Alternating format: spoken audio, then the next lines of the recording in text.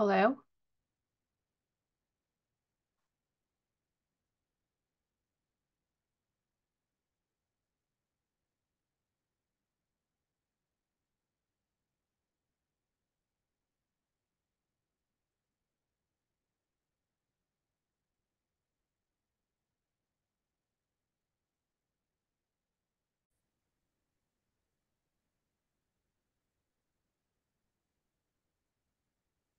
Michelle, if you want to make either me or Nicole a co-host, we can help with the waiting room Yeah.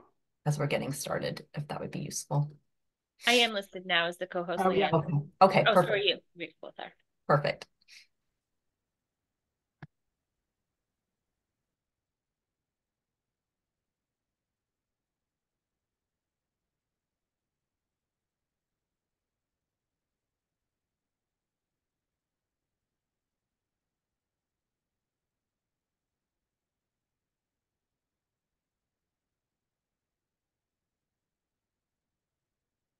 And I forgot that today was an early release day. So I have another teacher stepped into the classroom, but I might have to jump out if she needs me.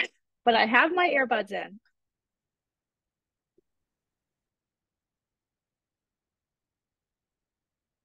Definitely understandable.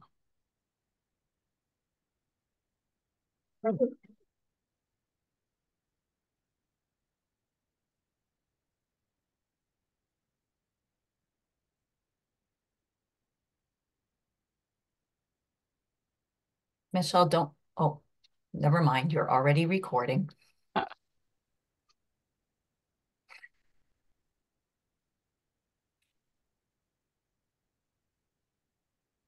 It looks, Michelle, like the waiting room has slowed down a bit. So all if you want to right. go ahead and start, I can monitor that. Absolutely.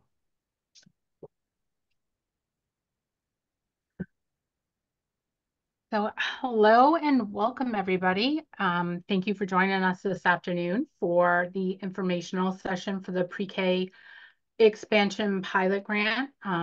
This is being presented by the early learning team at the Maine Department of Education. We'll go ahead and introduce ourselves. My name is Michelle Belanger, and I am the Pre-K Partnership Specialist on the Early Learning team at the Maine Department of Education. And Nicole? Thanks, Michelle. Good afternoon, everybody. My name is Nicole Medor. I'm the Early Childhood Specialist at the Department of Education, and I also work on the Early Learning team. And good afternoon, everyone. I'm Leanne Larson. I'm the Director of Early Learning in Maine's Department of Education and get the great pleasure of working with both Nicole and Michelle every day to support public pre-K and other things early learning. And we do have a bonus member with us this afternoon who has agreed to help us monitor questions and everything. Julie, do you want to introduce yourself real quick? Sure. Good afternoon, everybody. My name is Julie Raymond. I am one of the pre-K expansion consultants on the early learning team, and I'll be taking some notes today. Thank you. So I just want to let everyone know that you can go ahead and put questions. They can be populated into the chat box during the session or asked at the end. We do have some time for questions. We will do our best to answer questions, but we may not be able to answer without further research or consideration, and we'll need to post them later.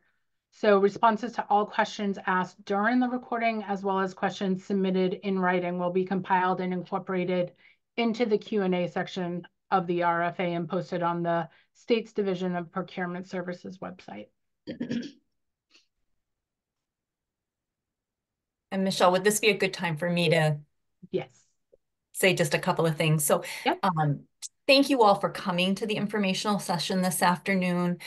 This is a really good opportunity and something that we like to offer to the field before the department releases a request for proposals or a request for applications.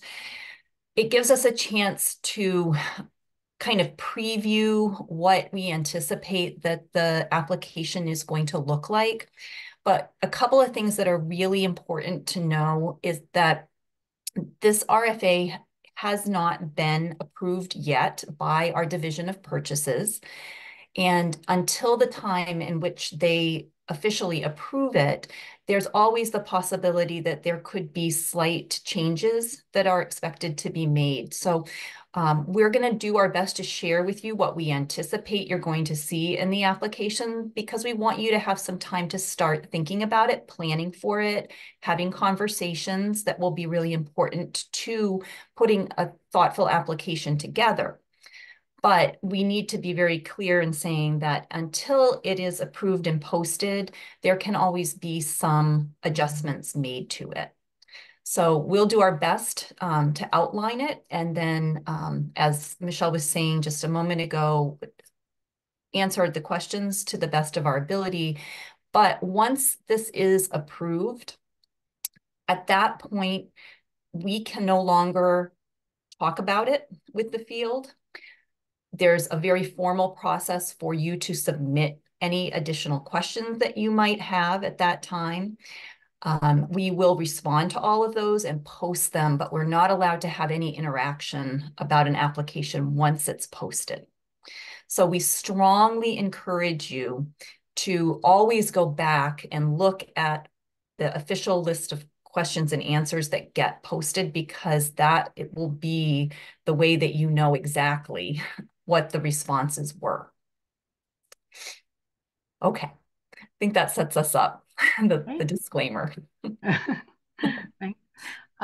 So eligibility to submit applications and the awards for the RFA. So eligibility is all Maine school administrative units and elementary schools seeking to establish new partnerships with licensed community providers are eligible to submit bids in response to this request for applications.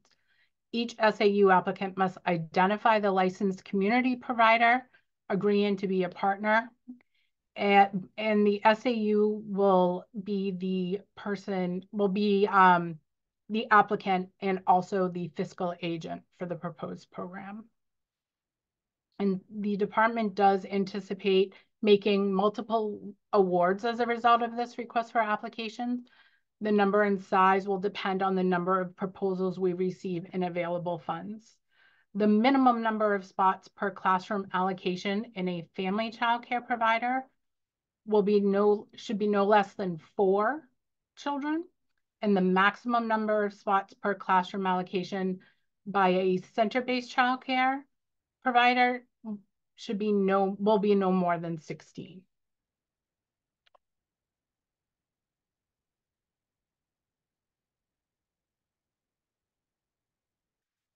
So just to give everyone some information and just an overview, through this application, the Maine Department of Education intends to conduct a pilot to provide grant funding to school administrative units to increase the number of eligible 4-year-olds attending high-quality public pre-K programming in licensed community partner settings. This is both center and family childcare. The funding is provided through the Preschool Development Renewal Grant. SAUs are required to partner with licensed community-based providers. So again, this is center-based childcare or family childcare providers. For this pilot, Head Start partnerships will not be considered. And a partnership is characterized by meaningful involvement in the planning, development, and delivery of the proposed program for students and families. We are just looking for some real evidence that the SAU and the partner are working together and delivering the programming. So all partner sites will need to meet the program standards that are outlined in Chapter 124, which are the basic approval standards for public preschool programs. SAUs may apply for grant funding awards for a 1-year period that will support new programming in collaborations with up to 1 family or center-based childcare setting for the 24-25 school year. Program may be either full day, full week, that reflects what the school administrative unit has, or part day, but must include at least 20 hours a week. And so this is up from the 10 hours that are in Chapter 124. SAUs will need to establish a MOU with the licensed community providers, and upon successful implementation during the school year 24-25, grantees will be eligible for a second year of grant funding for the 25-26 school year.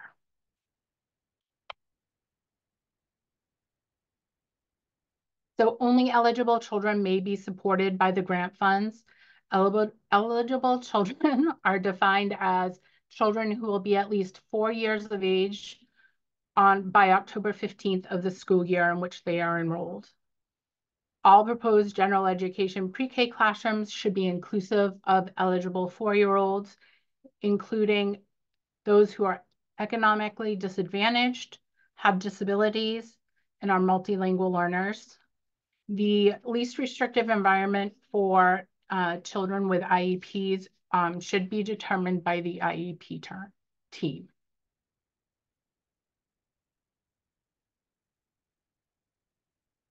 And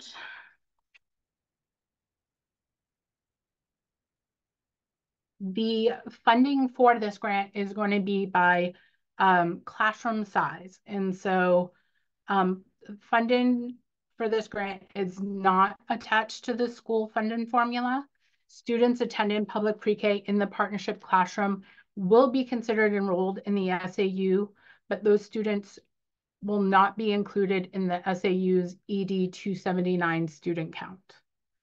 So the maximum allocations per range of students for a classroom size of 4 to 8 students for full day, full week implementation will be can request up to $88,000. For 20 hours a week, which is the 4 hours a day for 5 days, can request up to $68,000. Classroom size of 9 to 12 students can request up to $132,000 for full day, full week implementation. And the 20 hours can request up to $102,000. Classroom size of between 13 and 16 students can request up to $176,000 for a full day, full week implementation, and up to $136,000 for 20 hours a week. I am going to pass it off to Nicole. Thanks, Michelle. So everything that Michelle just walked us through will be included in the RFA under part 1 of the application.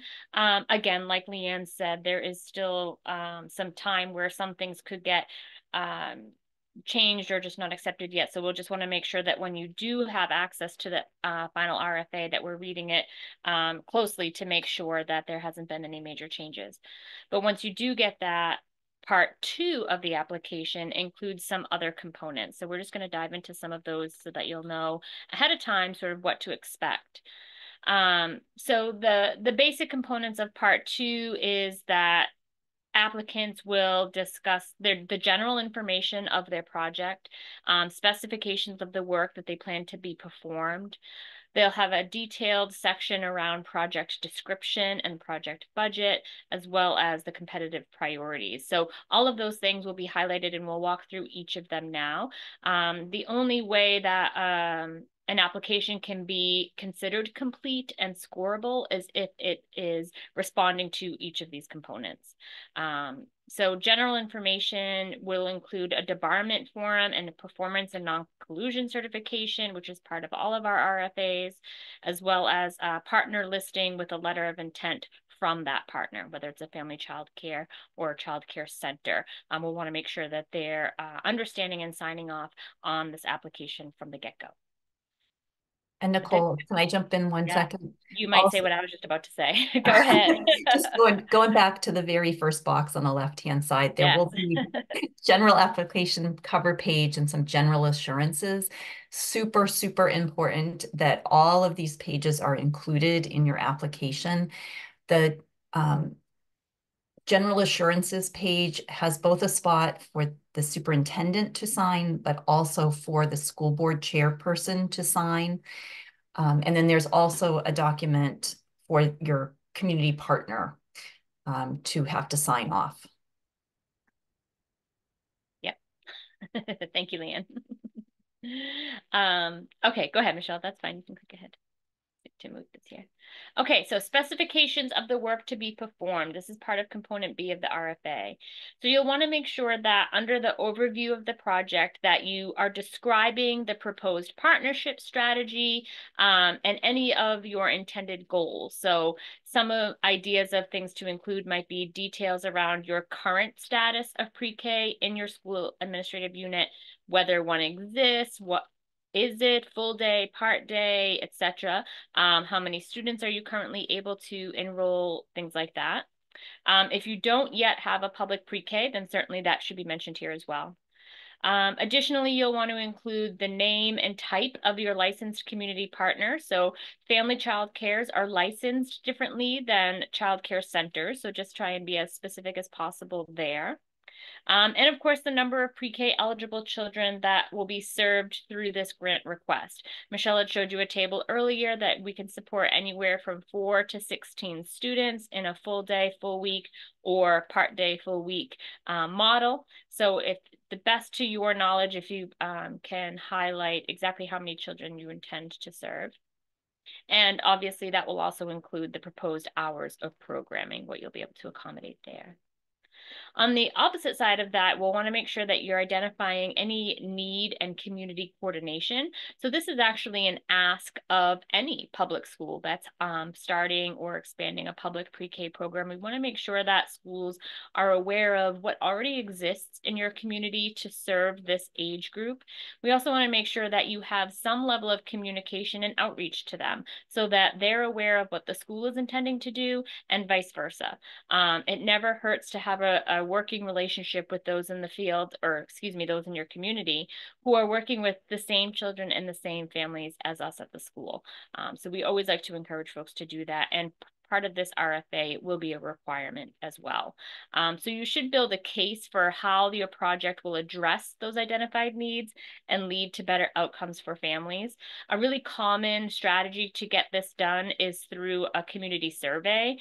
We know many districts that have created Google Forms or Microsoft Forms or Survey Monkeys to send out to current families already enrolled in the school with other children, to send to childcare that exist in your community, to post QR codes around the community, and really gain information around what those families need or would like to have in terms of a pre-K program. Is it something that they would access if their child was age eligible? If so, what types of hours and days and transportation, etc., would they be supportive of? So getting that information right from the get-go will be expected for this. You don't have to use a survey. I imagine other schools, or I'm aware of other schools who have set up like community nights or community discussions for folks to come to the school and have a conversation in person or through a Zoom option. That's another really great way to meet people and have those open conversations and answer questions right on the spot. So how you gather that information is up to you. Just be prepared to show what your plan was and what the results of that were.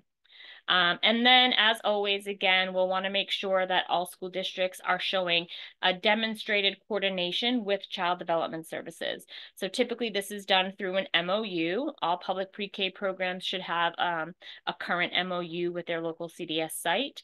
There are some districts that are able to take on some CDS responsibilities that would sort of bump you up into the level of having a contract, but we can cover that when the time comes. For the purposes of this application, just be sure to demonstrate that coordination with CDS.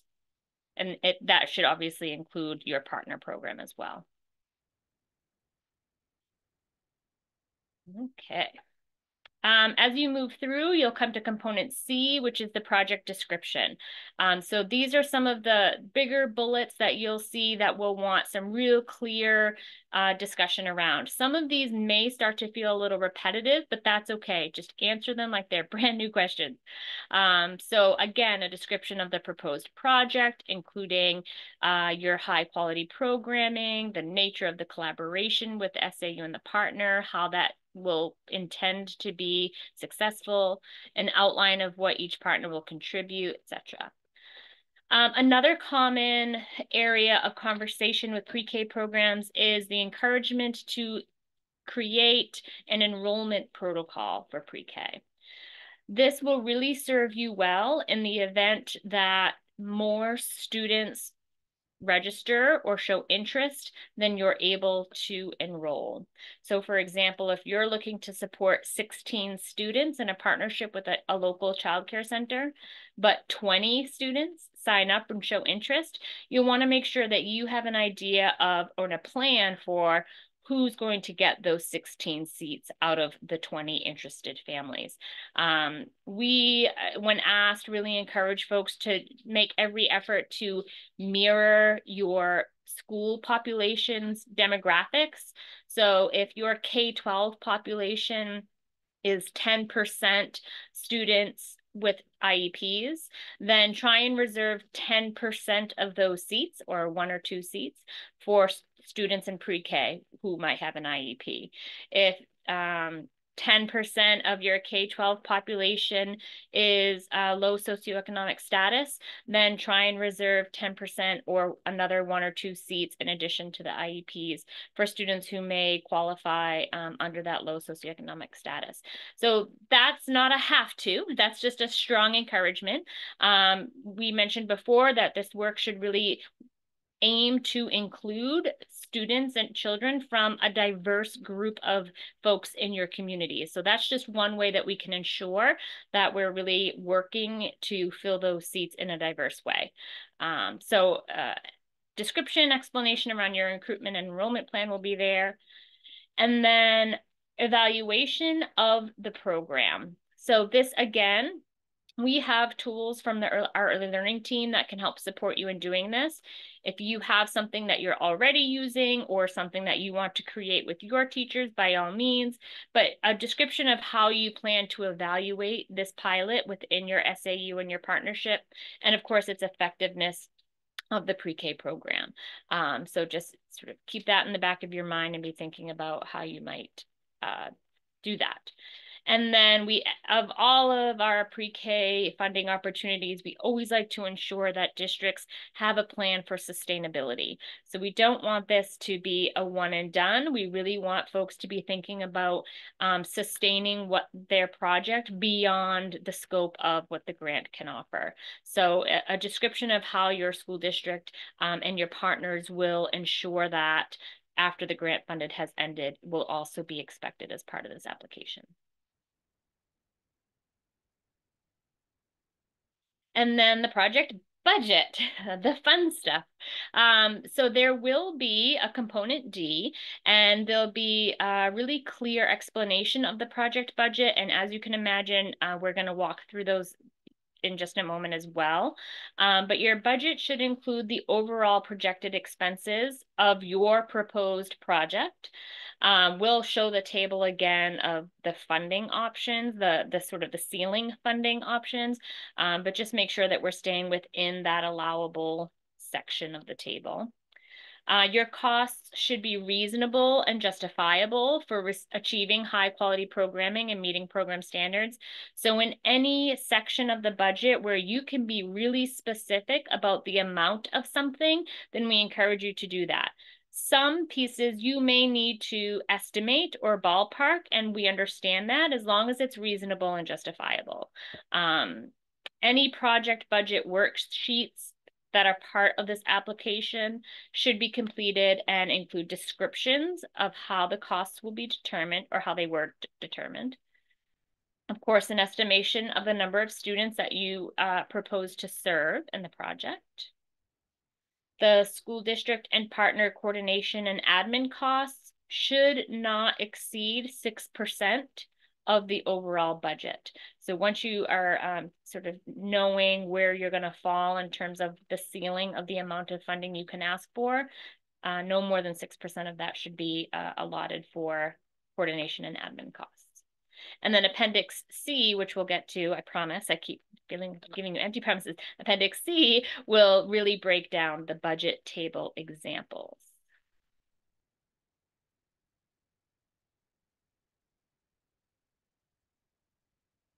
Okay, and I think this is my last slide before I hand it over to Leanne, but this is just another quick zoomed in photo of the budget table that Michelle shared with us earlier that shows the ceiling of funding depending on what type of project you are proposing. So in this example, you can see that the estimated total number of new pre-K slots included in the proposed project is 6. And those 6 students are going to access a 20-hour week program. So 4 hours a day, every day. So the most that school, that in this example, could ask for is up to $68,000.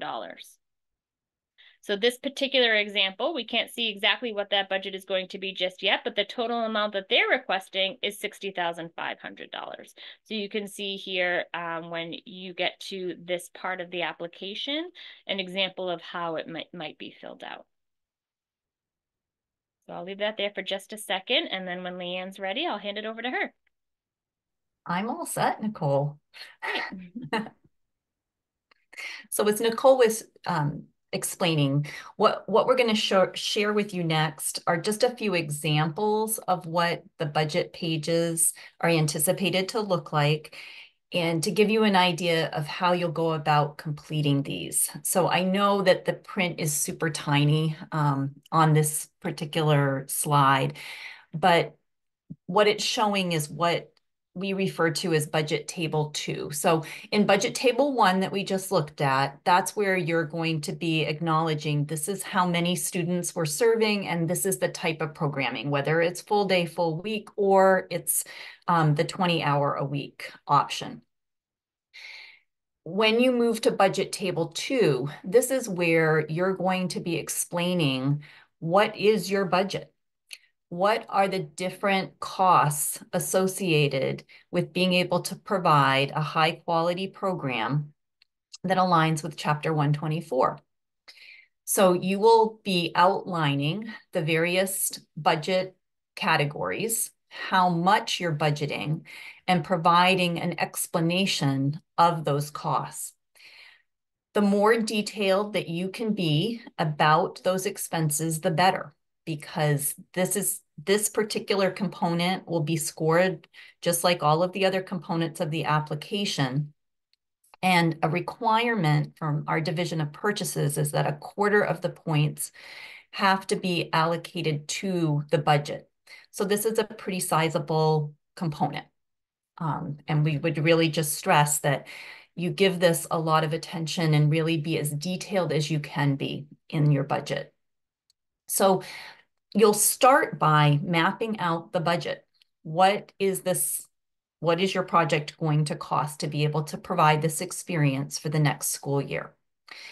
And once you've got all of your expenses in there, you'll total those up, keeping in mind what the ceiling is. So obviously, if in this example, you are providing support to 6 students on that part week or part day, full week experience, you can't go over the ceiling of the $68,000. That will be important as you're doing your budgeting to keep all of that in mind. But you can see that there are a number of different costs that you're going to want to pay attention to. Everything from salary costs to instructional materials, to assessments, to potentially playground, the provision of food, possibly transportation, if that's something that you're going to work to being able to provide for families, professional learning, and so on. Once you have your entire budget mapped out, then you're going to move on to budget table 3. And in budget table 3, what you're going to be doing here is demonstrating how you're going to break down where this grant money is going. And by that, we mean the SAU is going to be the fiscal agent. The money will flow to the SAU. But through the MOU agreement, the SAU will be providing a large portion of that funding directly to their partner site. There are probably some costs that the SAU is better equipped to potentially handle the purchasing and payment structure for those costs than potentially the partner site is. And there will be some costs that will be easier for the partnership side to be able to handle. And that will be spelled out in your MOU agreement. But in this budget table, what you need to show is what you anticipate, where you anticipate those dollars will land. So is this a cost that the SAU will take care of through the grant money, or is it something that the partner will take care of? So as an example, for instance, in this particular one that we're looking at, the partnership site is going to be hiring and paying the cost of the educator who will be providing the programming. It might be the case in some proposals that the SAU decides to be the one to hire the educator, but that educator actually works at the partner site. That's something that will need to be worked out between the SAU and the partner as you develop your proposal. So there's different ways that that could happen or play out. In this particular example, you see that this is going to be handled by the partner themselves. And actually, there's quite a few costs in this example that the partner is going to be managing. Once you have divided up where those costs are going to go, you'll total them at the bottom, and the totals of the SAU column and the partnership site columns should add up to what your overall proposal is, the amount that you are actually seeking in grant funding. So I think, Michelle, will move on, and we included another example. So this is one for a larger project. 14 children in a full day, full week program. And in this particular example, the project is seeking the ceiling, or $176,000 to support this program. And like we saw previously, a budget has been developed that is outlining all of the associated costs to support these 14 students.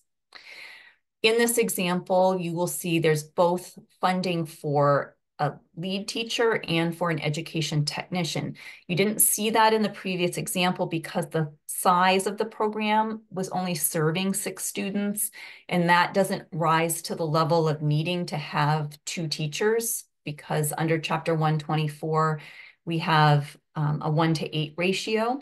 But in this case, this example, there would definitely need to be more than 1 educator in order to meet those ratios. So again, all of the various costs are mapped out and explained so that it's clearly understood what you're asking and how you've come up with that amount, and then totaled. And then you move to budget table 3, where you map out who will be handling each of those cost categories. This is an example where the SAU is actually going to hire the educator, the lead teacher, but the partnership site is going to hire the education technician position. And so you see that those are costs that are split across the SAU and the partner. All of the cost categories are again totaled and then have to add up to that overall amount.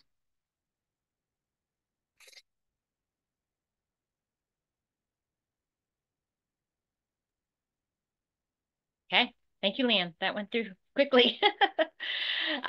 So once the RFA is released and you've had a chance to peruse those sections that we've just gone through, you'll see that the scoring criteria will also be outlined there, but in addition to that rubric, we've also included opportunities to offer competitive priorities to folks. So we're just going to walk through those real quickly, and you can sort of be thinking about whether or not this is an area of an application where you might be able to earn some extra points towards the scoring process. So one area that we'll be looking for a description of through your narratives, as well as perhaps in the budget if it comes up, is the level of economic disadvantage. So in your application somewhere, you should identify what the SAU's level of economic disadvantage is. So for schools that are serving less than 45%, then there won't be any competitive points awarded.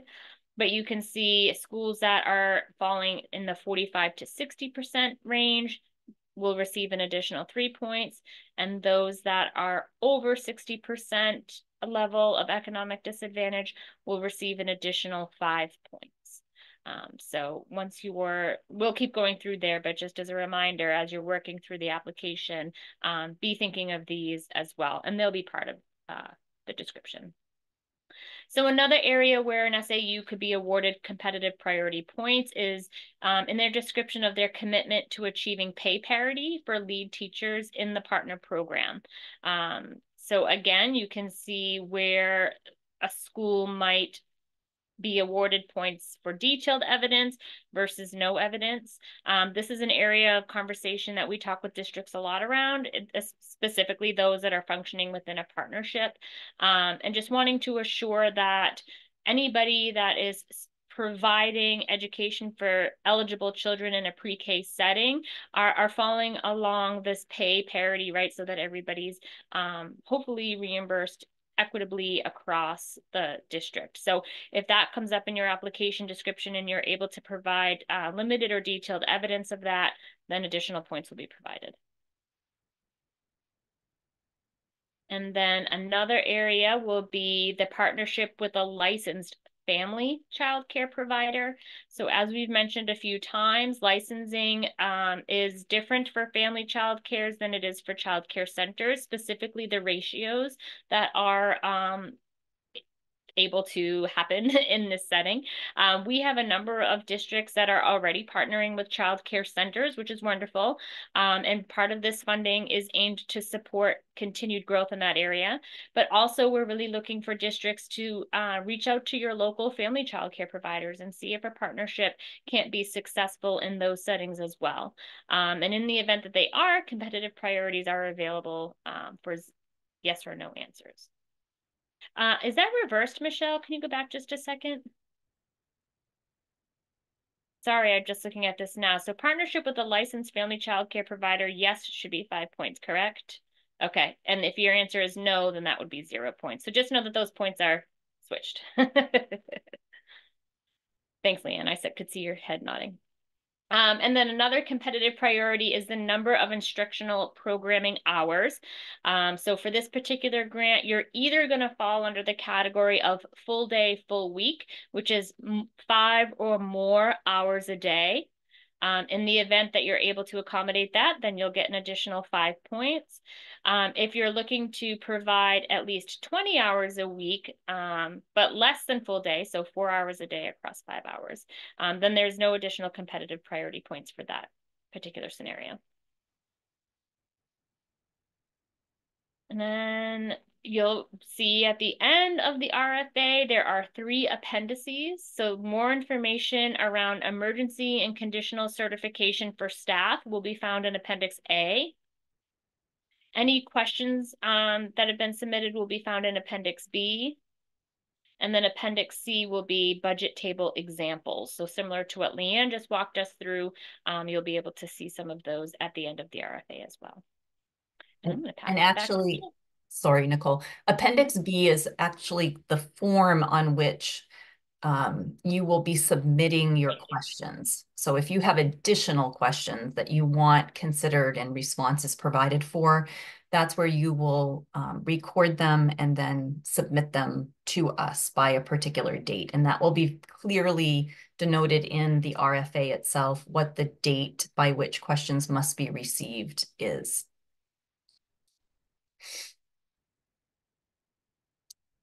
Okay. All right, I can tell we have some questions in the chat box, so maybe we can start by walking through those. Katie, you had asked if you'll have access to the slides after the meeting. We can definitely post the slides that were provided. We'll probably fix the one with the little typo on the competitive priority before we do that. And when we post them, just know the caveat that should something end up getting changed in the RFA, not to be reliant on the slides for the information. Make sure you are looking in the approved RFA when it is posted and follow the guidance that's outlined in that document. That is, once it gets posted, that is what you need to absolutely follow. Thank you. Yeah. Sessa, so you're asking, does this apply to minimum receiver districts who don't get money from the state currently? If so, what would happen after the pilot? So this is open to all SAUs in the state, including the EUT programs, our education in the unorganized territories. Does not matter whether you are a minimum receiver or not, but there is an expectation for any SAU that's applying that part of what you are planning for is sustainability of the programming once the grant money is gone. In this pilot, we are trying to provide an adequate amount of grant funding to be able to support the program over ideally the 2 years. Obviously, getting a second year of funding is contingent on successful implementation in the first year. But as long as that happens, then there's an opportunity for another year of funding. But after that, then the SAU needs to work on having a plan for how it will continue to support this project using its funding through the EPS formula. And an SAU may, as a minimum receiver, have to plan for that. What would that look like? How will they raise that money? The question about the next question, can there be more than one partner site as part of the MOU, or can there be more than one SAU? So that's a really good question. Any SAU that is an applicant can only apply with one partner in this particular grant. If the partner serves multiple children from multiple SAUs, there will need to be like one SAU will need to be the fiscal agent, but something that we'll probably need to take back and work on in the RFA potentially is, can there be some like a superintendent's agreement for another SAU to send students? So thank you for that question. That's probably something we're going to have to get clarification on and address in the RFA. Stacy, is there a minimum amount of students that can be served? So the minimum is 4 students in a family childcare setting. And then Michelle, remind me, did we put a minimum in a center-based program? I think we did. I'm not sure if we put a minimum for center-based. Okay. I know we did for family childcare. Right. Family childcare is 4. Yep. Are the SES criteria the same as the CCAP? I'm thinking, Ceci, you're asking about CACFP, and they're not. In the RFA, there will be a link provided for SAUs that goes directly to what their SES percentage is. So that's a pretty easy piece to be able to identify. You just have to go through the link and look up your SAU and you'll be able to tell that what that percentage is. And let's see, Sarah, requirements for certification. So the requirements for the lead teacher is that they hold an 081 or an 029 certification. In the appendix that Nicole talked about, there are additional details about options if you don't currently hold that, but there are some other avenues that you might pursue that would enable you to be able to attain that certification. For the education technician position, that is an Ed Tech 2 certification that's required. I think I answered Tammy's question. Will grants be less likely to be accepted in school districts that currently have a public pre-K and it is not full? Not necessarily. All of the applications will be evaluated using the same criteria that's outlined. And as part of the RFA, you will see the scoring rubric. So that will spell out everything that's being evaluated in your application.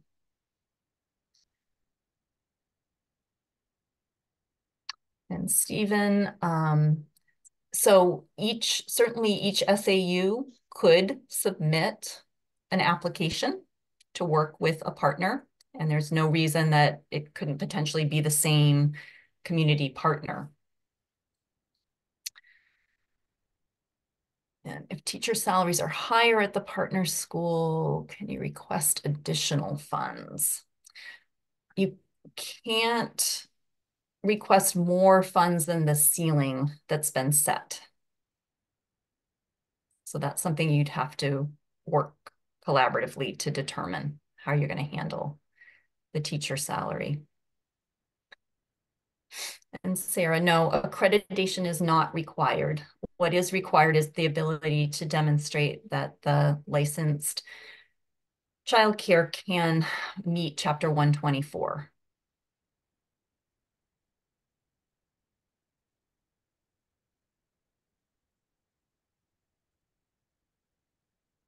Did I miss any questions?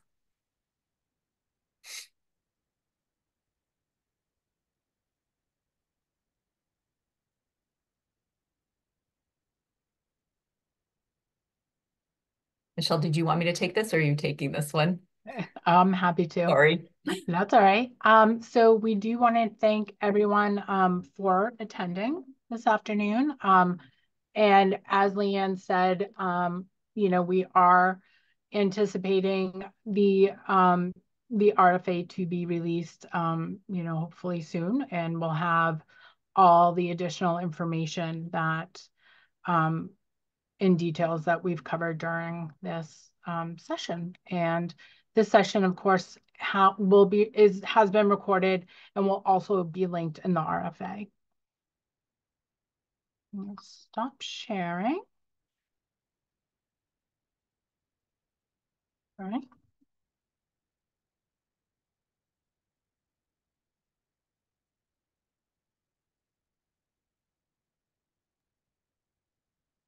We're happy to stay on for a couple of more minutes if anyone has additional questions, but also know that if you've gotten what you need, you're more than welcome to jump off. Thank you so much, everyone. Leanne, there were 2 more questions in the chat box that just came in. Oh, sorry. Thanks, Nicole. Yeah, no, I just wanted to bring your attention to them. Yeah. So Amanda, will the pilot video, do you mean this meetings? I think so. recording. If you're referring to the Yes. recording of the meeting, Yes. yes, Yes. that will be posted. Yes. Give us a couple of days. It takes us a little bit to turn it around and get it up on our site. And we'll send it to everyone who registered, and then we'll also post it on our web pages. And does the student have to be 4? Yes. For the purposes of this grant, this is serving all eligible 4-year-olds. So they have to be 4 by October 15th. There's a second part to that too. Oh, sorry. Can students who do not 2K be included? So that I think would come down to a determination that you make with the SAU. If you're deciding that a student, that it's in their best interest to attend pre-K for an additional year, then that's a decision that'll get made at the local level. But they have to at least be 4 by October 15th. So Sessa, we don't know the deadline. If you're asking the deadline for application, we don't know that yet because until the Division of Purchases approves the RFA to post, we can't finalize the timeline. Our goal is to be able to provide about 5 weeks for responses for applications to come in so that everyone has enough time to develop a thoughtful application. So is there a specific curriculum that you need to follow? No, but within Chapter 124, you are expected to implement an evidence-based pre-K curricula, but there's not one particular curriculum that you would have to adopt. So the funds would be allocated after grants are awarded, and the Department of Education develops their contract with the SAU. As soon as that happens, then expenses can start to flow. But you can't make purchases for anything before a contract has been approved. So that's just really important to keep in mind. But we will get money out in time for those purchases so that you can have classrooms outfitted by the beginning of the school year.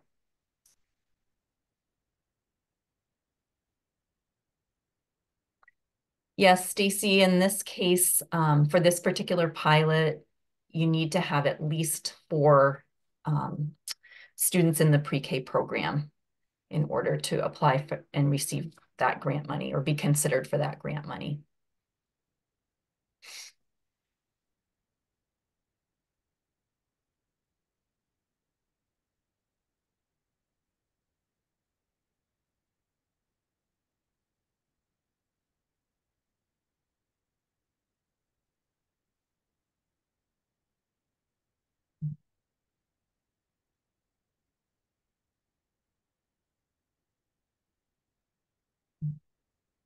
So Jen, yes, that's correct. Each SAU applicant can only submit an application for partnership with one licensed childcare.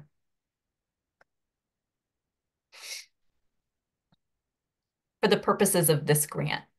Not at all that we don't encourage more partnerships, that please don't take it that way at all, but there's only so much grant money to be disseminated, and we want to make sure that more than one SAU can potentially take part in this particular program. So yes, Kaylee, because it's public pre-K, and that's an excellent question. Thank you for asking that. Students attending the program enrolled as a public pre-K student cannot be charged tuition for that. So the funding should be replacing that in order to enable those students to attend at no cost. If you're running a program, or even in the case of a full day, full week program, if the student is staying on in your program, in your childcare beyond the school days defined hours, or if it's a part day program and you're offering the opportunity for that student to stay for childcare after that time, then families would need to pay tuition for that portion, but not for the time that is defined as their public pre-K experience.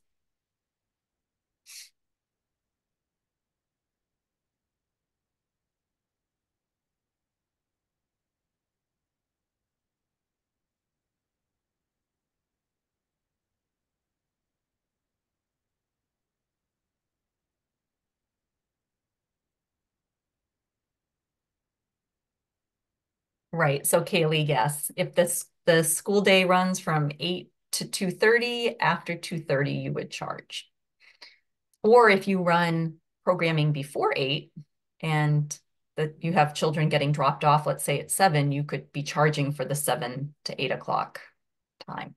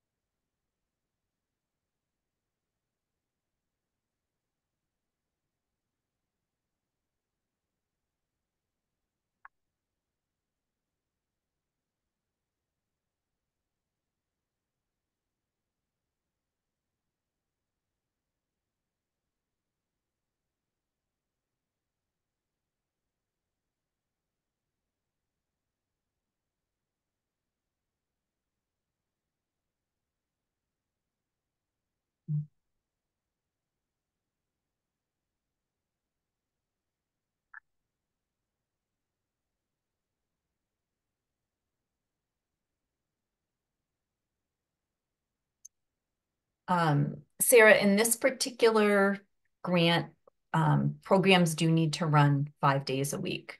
So it can either be 5 days a week, full week, or it can be 5 days a week of at least 4 hours a day.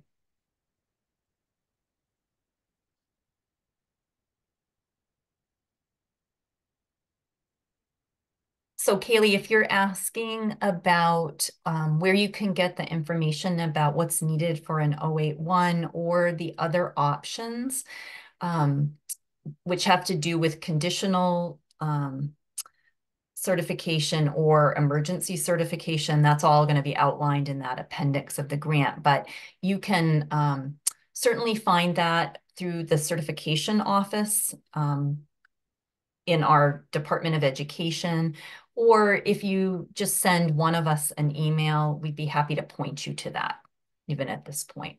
Michelle can definitely do that. Can we share links in the chat for this purpose, Leanne? Like a link to what, Nicole? To the certification page? Oh, sure. You can include that. Definitely. I'm not sure if that link right there will take you directly to where the emergency information is, Right. But that's something that Michelle has and can certainly provide.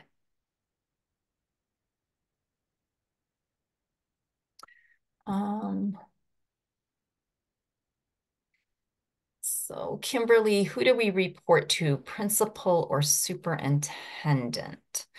So are you asking on, like, as the program is being implemented, who would have the oversight?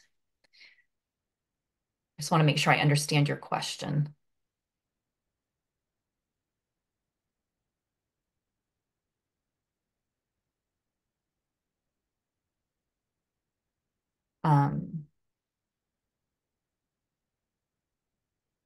I can't tell if you've answered that. Sorry about that. I was just curious, like, Okay. who's going to or who do we answer to? So if you're having a problem with a child and you're talking with the parents, but of course you have to probably let the superintendent know, or do you let the principal know? Who's going to Right. be our boss?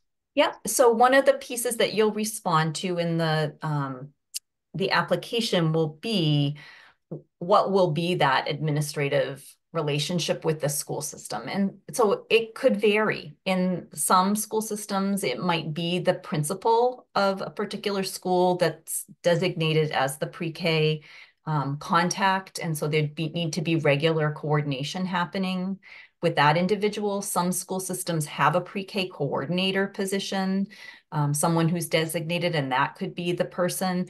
In some school systems, it might be the superintendent. A lot of times that will vary with the size of a school system. It might be a curriculum coordinator in a school system who handles that responsibility. But there needs to be some administrative oversight and coordination. And that should be happening regularly anyway, with any partner. And we strongly encourage that that's part of your MOU agreement that you build out, is what are the regular meeting times? How will those kinds of situations be handled together? Following the school calendar, generally, and Nicole, please jump in here on this one, because you probably have a little more experience maybe with some partners if they have varied at all. There's a minimum number of school days that have to be met. And generally, most partners tend to operate in concert with the regular school calendar, especially if you are sharing things like transportation services, making sure that, you know, if there's an early release in a school system on a particular day or a workshop day, that, you know, that works better for families who might have children already attending school in some fashion. But you know, if there was a situation where school couldn't be, you know, wasn't being held, but the partner planned to be in operation, you could probably iron that out, what that would look like. You partners certainly have to keep track of attendance, because the student is considered enrolled in the public school, even though they are attending at the partner location. Did you have anything else, Nicole, that you might add to that? No, I just to say that that would definitely be a crucial part of the conversation between the two partners. I mean, the requirement of public pre-K is that students have access. Well, the minimum requirement in 124 is 10 hours a week. For this pilot, it's 20 hours a week across 35 weeks, which is a typical school year. So that's typically beginning of September through mid-June. So you'll want to just clarify with the school district around, you know, in service days, canceled days, snow days, you know, what will be the expectation during those times. I would also encourage conversation around substitute teachers. If you have somebody that's out ill, will you be able to access the school district's list of substitutes or not? It's not for me to say yes or no to, but it's a conversation point to be had.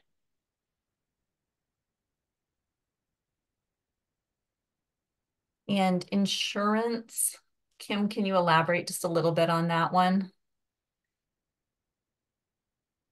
Thanks for answering all these questions. I know we have a minimum that we have to for licensing to meet for insurance, but are any of these students going to be covered at all by the Brunswick school system? Well, the school system, because they're their students. Right, because they're considered enrolled in the school system. I don't want to misspeak on this one. So I think that's a really good question for partners to talk to their local school system about. What is their particular school's insurance policy say about that? Generally, once a student is enrolled in the public school, there's a certain level of insurance that covers that student. Perfect, thanks.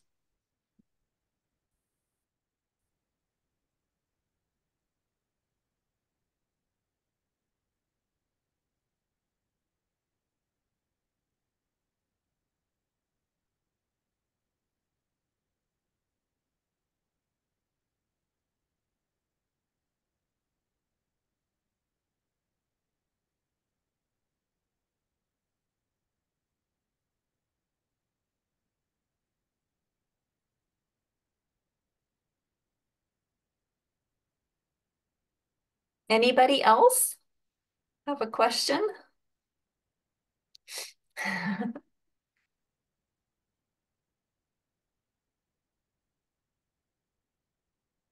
So Kim, if you're going to be serving children or enrolling them in school in our state, children who are enrolled in school, there's an expectation that they all have access to meals.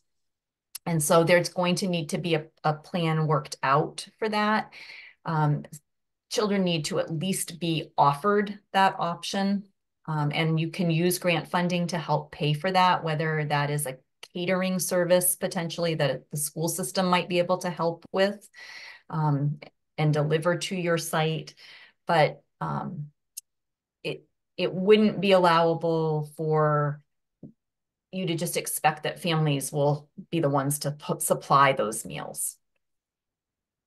It's totally fine if a family says, hey, we want to supply the meals for our child. We're going to send them with lunch, and that's fine because this is what they like to eat and this is, how we want to do it.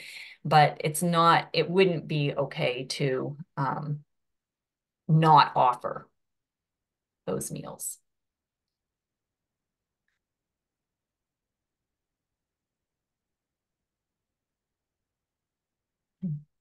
Katie, that's a great question. So I think reaching out certainly to your superintendent of an SAU is a really good place to begin to find out if this is something that they are either one, looking into, or two, don't even know that's, because superintendents are super busy and there's lots coming at them all the time. So they might welcome knowing that there's an opportunity they hadn't necessarily seen. And doing some exploration to see what's possible. And that may lead to, a superintendent may say, hey, love to have a conversation with you, but I think that it would be better handled by our assistant superintendent or this principal or our curriculum coordinator or a combination of them to explore the opportunity. Thank you. Really great questions.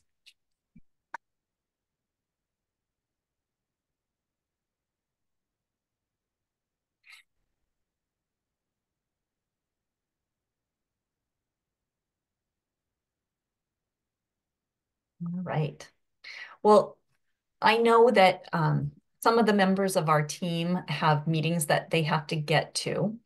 So if there's no other pressing questions right now, we'll close the informational session. But just know that between now and the time that the RFA gets posted, you are more than welcome to reach out with any other questions. And then once it does get posted, then that formal process kicks in. So you'll have to use the mechanism that's outlined in the RFA for submitting questions, and then the department will respond to those in plenty of time before applications are due.